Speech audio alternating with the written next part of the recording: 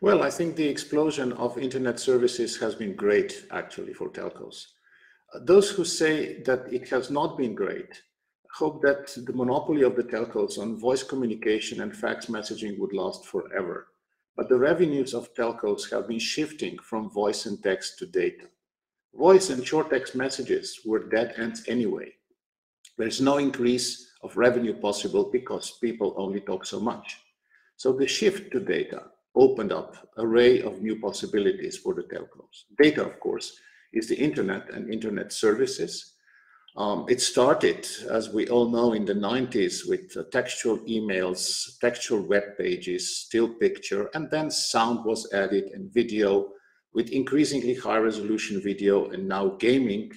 And after COVID or during COVID, not to mention the business users of the internet, working from home, teleconferencing, telemedicine, distance collaboration, etc., etc.